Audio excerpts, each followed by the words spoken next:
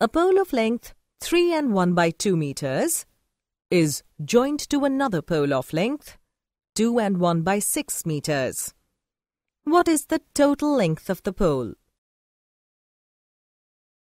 Length of pole A is 3 and 1 by 2 meters, which is equal to 7 by 2 meters. Length of pole B is 2 and 1 by 6 meters, which is equal to 13 by 6 meters.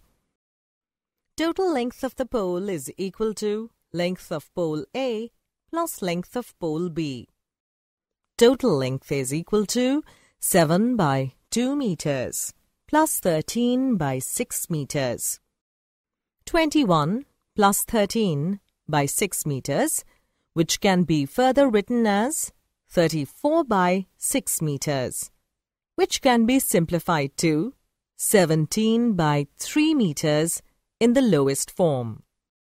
This is equal to 5 and 2 by 3 meters.